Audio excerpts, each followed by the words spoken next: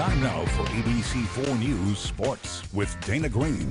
Mike Petke has always been an intense, fiery head coach, but his latest tirade has landed the RSL coach a 3-game suspension and a $25,000 fine.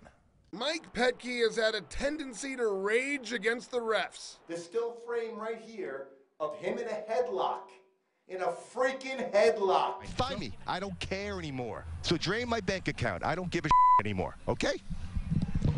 Petke was suspended for both outbursts. Last week, he went at the ref after a loss to Tigres. He was initially suspended for Saturday's game at Dallas. Then today was hit with an additional 2 games, fined $25,000. He has to undergo anger management courses and issue a written apology to the ref.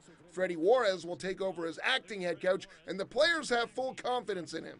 Freddie's been Mike's right-hand man this whole time, so he knows exactly Mike's tendencies, and then now it gives Freddie a chance to sort of add his own flair. While Real has been terrific on defense lately, 4 shutouts in the last month, they also haven't scored a goal in their last 2 matches. Just putting the chances away, I felt like we created a lot of chances against Tigres. We hit the post, we had a couple of shots where this keeper made a good save. Same in Dallas, you know, the Corey shot, 9 out of 10, that will go in. Tough games coming up, and obviously we're just right at that playoff spot. We need to do this where we take advantage and we take off from the rest of the teams.